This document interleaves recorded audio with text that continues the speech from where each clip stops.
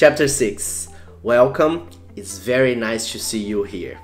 Our empty kitchen will be filled with cabinets and furniture, and we are going to turn on the lights in the scene.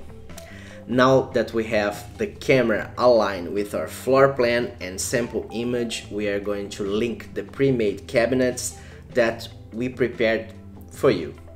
I'm very excited for it, and I'm hopeful that you guys are too. Let's work.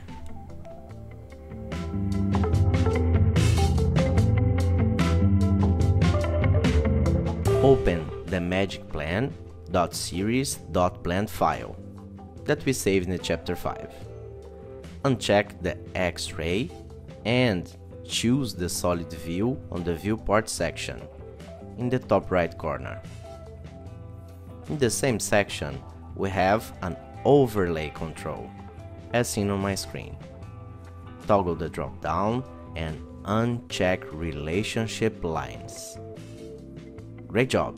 Let's continue. Go to the top left side in the main bar and access File, Link. Access your main project folder and choose Assets. Inside the folder, you are going to find 25 subfolders, each one representing a different asset. We are going to start with the number 1, the kitchen ceiling.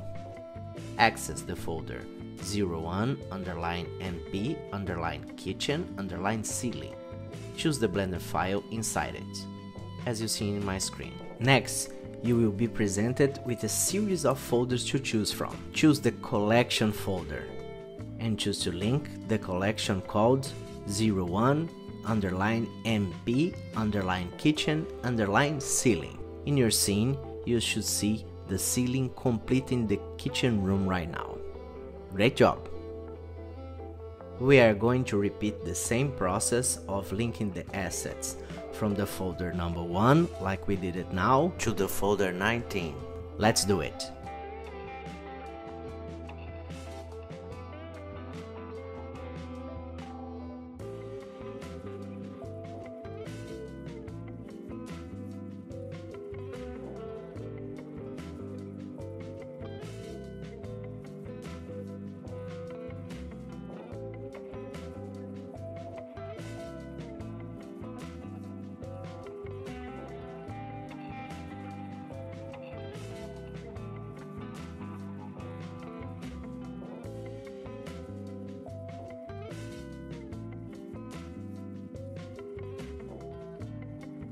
You noticed that all the 3D models were pre-aligned, so you can make our scene easier to assemble.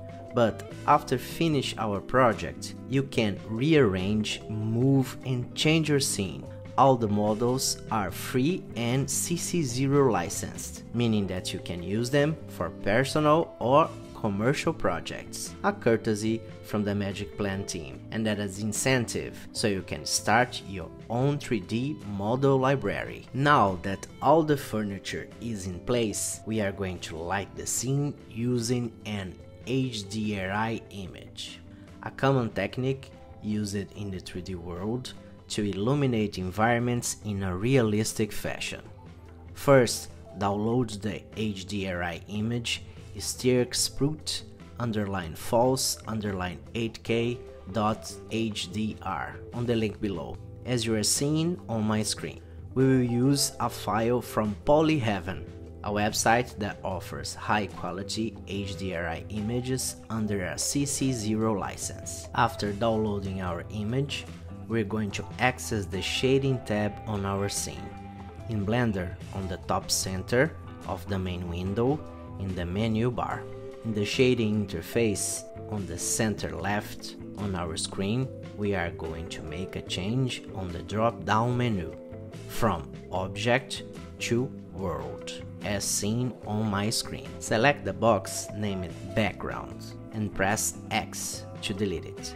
Now we are going to access the Add menu in the center menu bar and select Texture, Environment Texture. You will notice that now we have an environment texture box or node. Left side click on it to open and select the image that we downloaded from Polyheaven. Now we're going to connect this image to our project. Left side click, hold, grab and move the connection into the surface option, as seen on my screen. And done. Now we have a HDRI light inside our scene. We can go back to the modeling tab on the top left side of our interface. Hit the camera icon right below the gizmo tool to be sure that we are seeing from the perspective of the camera. Then go to the top left side in the main window, where you notice 3 spheres. Each one of those spheres controls a shading mode, and now we want to see a render view of our project. So go ahead and select the one in the far right. As you see on my screen, the render view mode will start the rendering process. This can take a little while, but soon you will see that your room is now illuminated. The windows in the kitchen are still opaque and they need a glass material on the window panes, and the walls and flooring are still white. But don't worry, in the next and final chapter you will learn how to use and assign different materials to those elements. I catch you guys in the next one. We hope you liked the video. Comment if you have any questions or video requests. We love to hear your opinions. Don't forget to like and subscribe for more content like this. And I see you guys next time. Bye bye.